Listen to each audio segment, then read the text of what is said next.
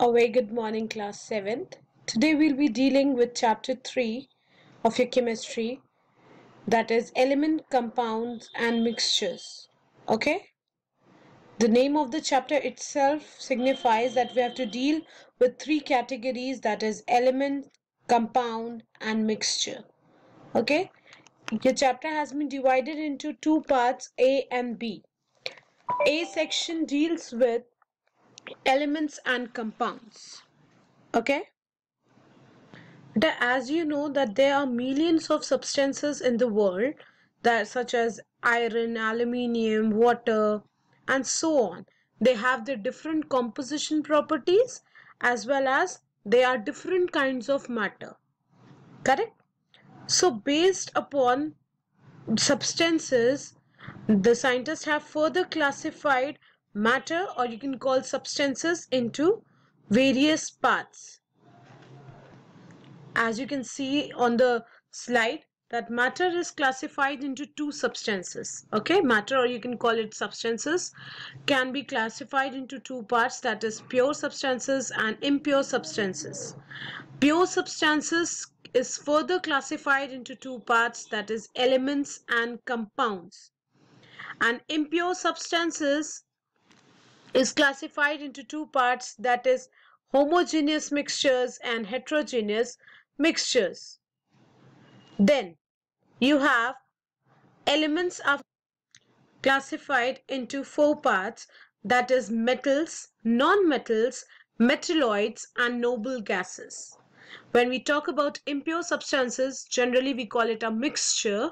It is further classified into two substances, that is homogeneous mixture and heterogeneous mixture. Now, in your section A of your book, we need to first complete the pure substances divided into two parts, that is elements and compounds. Now, first thing comes, what is a pure substance? Okay. So when you say anything is pure, that means it has a definite composition, definite set of properties. It has a definite melting point, boiling point. You know very well that water is, if water is pure, it will boil at 100 degrees centigrade only. If it has to melt, or if it has to freeze, it will freeze at 0 degrees centigrade only. That means pure form have a definite melting point, definite boiling point, definite density. Okay. Then pure substances are always homogeneous. This word homogeneous means that the composition is uniform throughout. That means there will be no change in the composition of the substance throughout. Okay. Then let me tell you, beta, pure substances is classified into two parts, that is elements and compounds. So elements and compounds both are pure substances. Then comes your impure substances. Okay. Now what is impure substance? That does not have definite boiling point, melting point, you know very well. And generally mixtures are classified as impure substances. Okay, you know very well, I have talked about this is B part of your chapter. That means mixtures, mixing of two elements or compounds together. Okay, what happens? The composition changes. So they do not have a definite set of properties. Okay, and they can be separated by physical changes. Okay, example, mixture. Example of mixture is air. Mixture of various gases. Oxygen has its own property, nitrogen has its own property, carbon has its own property, right? So these are what? These are impure substances. Then impure substances were further divided into two parts, homogeneous and heterogeneous mixtures. Okay, we'll deal it with it in the next. You know very well that pure substances can be classified into two parts. So first one is elements. Let's see what is an element. You need to mark the definitions very well. That element is a pure substance. That is clear. Then that cannot be converted further into anything simpler than itself. Because it is the pure substance, it cannot be further broken into simple substances, either by chemical means or by physical means. Okay, that means element has its unique property. Okay, Robert Boyle was the first scientist to term the word element. Okay, then came Anthony Laurent Lavoisier, who established experimentally and gave the definition of elements. Okay, now at present there are 118 elements known, okay, to us, and 92 are natural elements, that means they are found in earth crust, and 26 are created artificially. Now some examples of elements, you can call it zinc, tin, etc. Okay, so this is all about elements. Elements are building blocks of matter. Okay, children.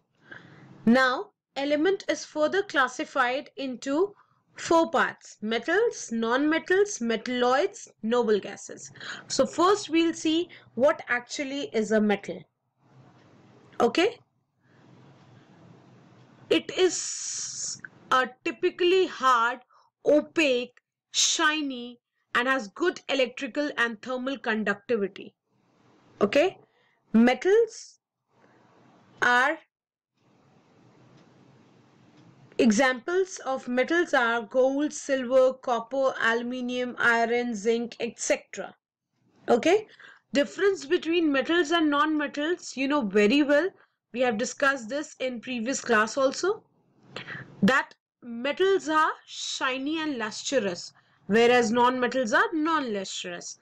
Metals can be beaten into sheets, but non-metals cannot be. Okay, they are good conductors of electricity. Metals are good conductor of electricity. Okay, they are ductile, that means they can be drawn into wires. Clear? So these are the properties of metals. Some very common metals are gold, silver, copper, aluminium, iron, zinc, tin, lead, etc. and so on. Non-metals are very less in number in comparison to metals. They exclude inert gases. Okay, there are only 11 known metals to us. Okay, there are only 11 non-metals known to us. Okay, example can be hydrogen, oxygen, nitrogen, carbon, chlorine, sulfur, phosphorus, iodine, bromine, fluorine, etc. Okay, now as I have told you that metals are good conductors of electricity, non-metals are bad conductor of electricity. Exceptions are there. Okay, then some metals, some non-metals are good conductor of electricity also. Okay, then I have told you about luster. They don't have luster. Non-metals don't have luster. Okay, they have low elasticity. Okay, then they are not ductile.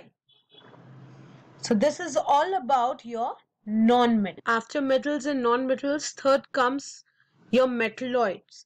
Now the word itself shows that it is a combination of metal and non-metal. That means a metalloid has a property of metal as well as some properties of non-metal.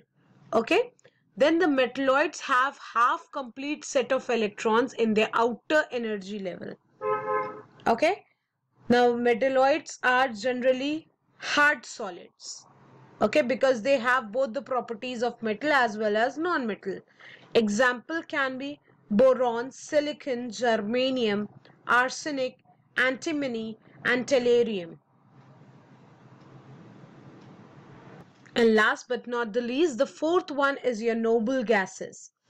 Now what is a noble gas? The elements that do not react chemically. with the other elements. Okay, noble gases do not react with the other elements. Why? Because they are stable in nature. They neither require any electron to maintain their stability, nor neither they have to give any electron to the other element to maintain their stability. All the shell, outermost shell, is completely filled of noble gases, and there are 6 noble gases found. Okay, they are helium, neon, argon, krypton, xenon, and radon. So in this slide we have covered what are pure substances, impure substances. Pure substances divide into 2 parts, that is elements and compounds. Element further classified into 4 parts, that is metal, metal, non-metal, metalloids, and noble gases. I hope each and every point is clear, and we will take up compound and characteristics of compound in the next video. Till then, study well. All the best.